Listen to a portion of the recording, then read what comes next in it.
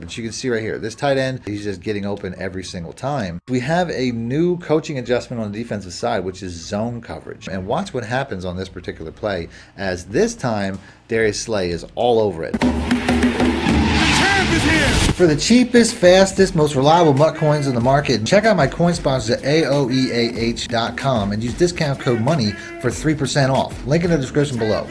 Welcome back, Money Team. This is Mad Money Shot. Sniff of the Mad Cheese as always. In today's video, I'm going to be going over everything you need to know about coaching adjustments in Madden 23 on offense and defense, including the new coaching adjustments that were just added. If you guys want to see an updated video on this particular subject as the game changes throughout the year, because a lot of times they really like to change the game, hit the like button, let me know in the comments section. Starting off with the offensive coaching adjustments, passing and catching has really changed a lot this year, so I wanted to see if there was any potential benefits between balanced, conservative, and aggressive. To find out, I simply went into a game with 2-minute quarters and essentially just threw the exact same pass over and over and over all game to see what would end up with the best stats. I started off with balanced, which essentially allows you the freedom to do whatever you want after the catch. Conservative is really more about a rack catch every single time, where aggressive is more about an aggressive catch every single time. The play that I'm going to use throughout this entire video for every experiment is going to be the Z spot and go. All I'm going to do is put the B route on a streak so it'll open up the corner route a little bit more against certain coverages.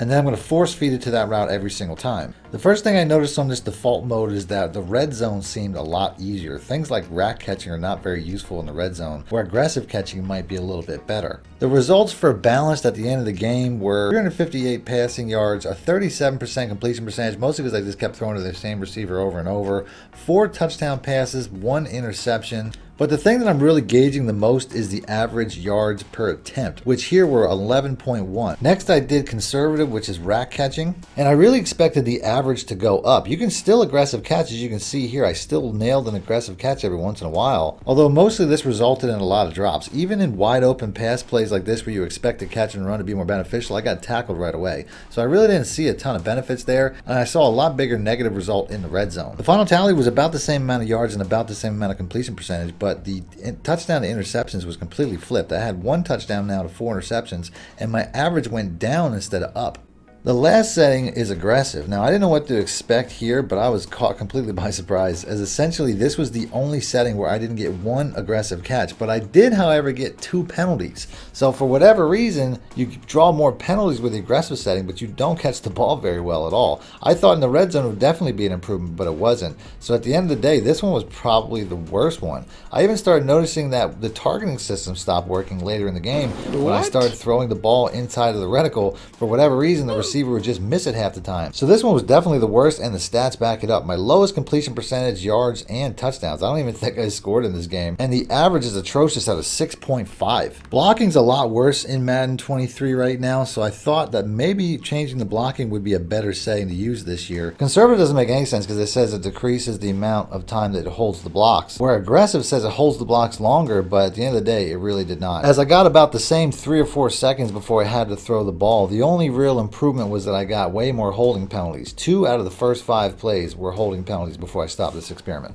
As far as ball carrying is concerned, I don't want anything that increases the chances of fumbles, so aggressive is out. There's a lot more fumbles in Madden 23 based off of the new hit everything and the new hit the pile and all that stuff. So to me, I'm either going conservative all game or balanced. Next up, we'll do defensive adjustments. When it comes to defensive adjustments, I find it's typically best to leave the auto flip function on. It's something that I used to take off and I used to recommend taking off, but to be honest with you, I usually forget to take it off now, and it's just, I never really notice. Next up, we're going to go over auto alignment. Now, I'm not going to read the description because that doesn't really make sense. I'm going to simplify it. At the end of the day, default makes the most sense, and there's a very simple reason for that. Every defense aligns a different way to maximize the defensive coverage. Like if you're in a cover 3, typically you'll notice that the cornerbacks are about 8 yards off.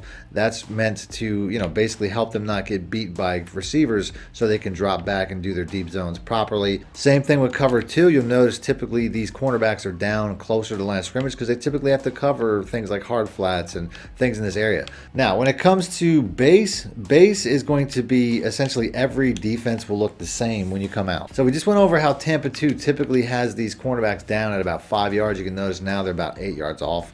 This is designed so your opponent has a harder time reading the defense. But like I said, to me, I'd rather them read the defense. I mean, you can mix this in, it's not a bad thing, but to me, I'd rather them be in position to play their zones the best, because if they're meant to zone chuck a receiver, which is typically what cover 2 outside cornerbacks do, they're going to have a much harder time doing it all the way back here, especially since a lot of times, you know, that both of these guys could just be on random slants and they'll never get there to be able to redirect that route.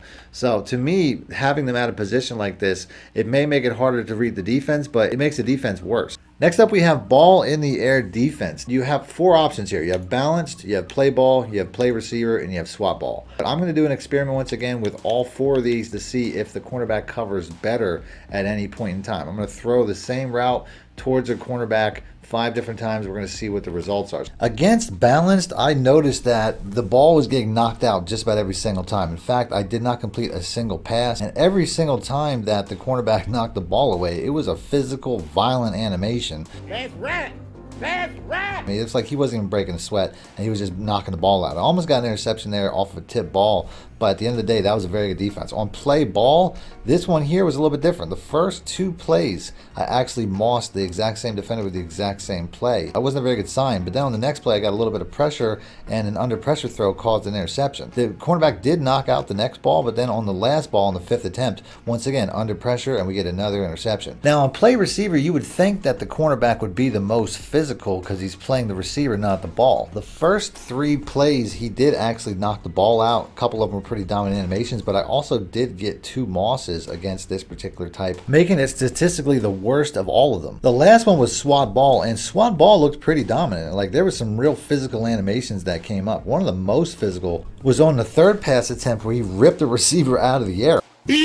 I thought this one was going to be the best one, but then I did come down with a moss animation on the 4th throw, making this the 2nd best behind default. So the final toll really made it obvious that there's really only 2 options. Balanced didn't allow a single complete pass. I was 0 for 5 thrown against balanced. So if your goal is to get stops, if you're trying to get you know, a 4th down conversion stop or a 3rd down conversion stop or a stop in the red zone, something like that, a situational type of play, or basically just trying to keep your opponent from going the length of the field maybe late in the game, balance is probably the best way to go. Play ball, though, got me 2 interceptions. The only interceptions I got was on play ball. I got 2 interceptions, both of which were on errant passes based off of pressure, but an interception is an interception and a turnover is a turnover.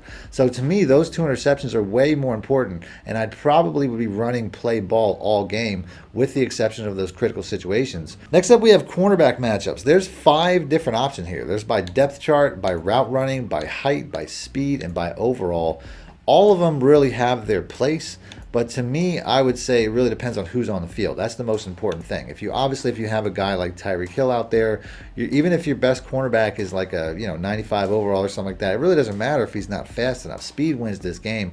So if you know you have really fast guys out there, you typically want to match them by speed. Otherwise, you'll just get beat over the top. Same thing goes with by height. Even though your best cornerback is your best cornerback, if he's like 5'10" or something, he's probably going to get mossed. Aggressive catching is a real thing in Madden 23. It definitely happens more frequently.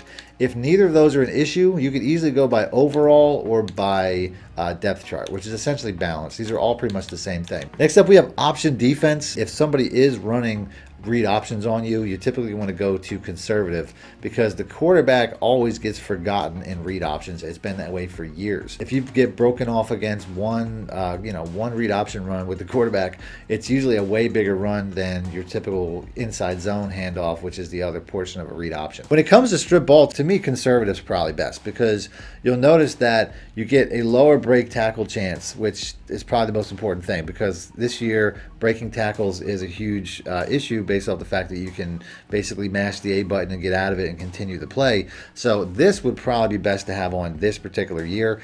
Aggressive's not worth it because once again, you're going to get a ton of face mask penalties. This is something you'd really only want to set on once again in situational football, like you need a fumble. If you're down a touchdown late in the game and you need a fumble, then you'd want to take a chance with something like the strip ball aggressive. Tackling's a little bit different though because you don't actually have the same type of penalty. If you go aggressive here, all you really have is a higher chance of broken tackles and fake outs. But I'll take that chance to try to get more fumbles. Once again, the most important thing in this game is to have possession possession of the ball. Now, next up we have zone drops. I'm sure a lot of people are watching this video just for the zone drops, because every year, probably my most asked question is, what are you setting your zone drops to? It really depends on what type of defense you're playing. If you're playing match defense, I typically don't touch the zone drops at all. I run a lot of cover 4 match, things like that. I run a lot of cover 3 match. I run a lot of cover 2 sync. Things like those defenses are essentially match defenses where the cornerbacks react differently. I'll show you guys what I'm talking about by picking a cover 4 quarters. If we go to the replay here and we watch this particular defender who's in the matching cover 4 curl flap, for some reason he's doing a really weird like shimmy dance. Shimmy, shimmy, y'all, shimmy, yeah, shimmy, yeah. But other than that, he's doing something which is called matching, which is essentially covering closer to like a man coverage. So I'll go ahead and I'll pick that play again. On the defensive side this time, we're going to go ahead, we're going to change our curl flat. We're going to just change it to something like a 15. Based on the fact that I set that back, he's about 15 yards away from the flat, which if I would have just left it alone, he would have did a much better job. This to me is something I only do situationally. If I have a 3rd and short, I might set my hard flats to 0. If I have a 3rd and 10, I might set my curl flats to 10 or 15. If somebody's running a specific route that I can't stop, that's getting open at a distance of 15 to 20 yards, I might choose that. Otherwise, I'm going to leave this alone the entire game. And then last but definitely not least, we have a new coaching adjustment on the defensive side, which is zone coverage. I'll show you guys what this looks like in regular and in match. To me, match is way better, but let's start off with regular. On the defensive side, we're going to pick cover 4 quarters. On the offensive side, we're going to pick a very common play. It's in a lot of different playbooks, the PA crossers. So the only adjustment I'm going to make is I'm going to pinch the defense. That cornerback's going to get beat every single time because of how far off he is. I'm just going to use our defensive alignment so I have no real effect on the play. You can see the tight end gets outside of that cornerback very easily. He's going to do that every single time. So like I said, I'm just pinching the defense just to get that cornerback a little bit closer to his assignment so he doesn't get beat big offensive spacing. And you can see Darius Slay, one of the better cornerbacks in the entire game, is getting cooked consistently by a pretty average tight end. These 3 other crossing receivers, they're pretty well covered to start, but once the play gets a little bit deeper, you can see that the separation gets much bigger. Number one, I mean, if at this point, CeeDee Lamb's not really open. But as the play continues, you'll notice that he gets wide open at this point, crossing the field. And if I move over to the other receiver across the middle, this guy's probably open too because there's nobody really tight to him. Now I'm going to make the adjustment where I put that zone coverage to match. We're going to make the same adjustment. We're going to pinch the defense one more time, just so the cornerbacks, like I said, so they don't get cooked off of spacing. I'm going to use the defensive lineman one more time and watch what happens on this particular play, as this time Darius Slay is all over it. Then we'll do that one more time. Like I said, we have the exact same defense. We only changed the matching principle adjustment, and you're going to see how, number one, he's playing a lot more physical, as this time he's not even open. And then he throws the ball the opposite way for whatever reason. I mean, everybody was locked up. A huge difference in coverage. Number one, the cornerbacks immediately man to these guys. They don't wait for the receiver to get down the field. They're on top of them about 10, 20 yards down the field, as you can see, and they're playing much tighter. They're not playing like they are worried about somebody getting over the top. They're playing like they're manned to these guys. And if I go to the next receiver, you can see it's the exact same thing. There is somebody in the area on all of these receivers to the point where you can say that these guys are completely locked up. So that's the video. If you guys want to see an updated video on this particular subject as the game changes throughout the year, because a lot of times they really like to change the game, hit the like button, let me know in the comments section. Other than that, thanks for watching, man. My shit out. Need more help or just want to show your support? Then head over to my Patreon and join my team, where you can get exclusive content like ebooks and bonus plays, as well as early access to my vids and more. Link in the description below.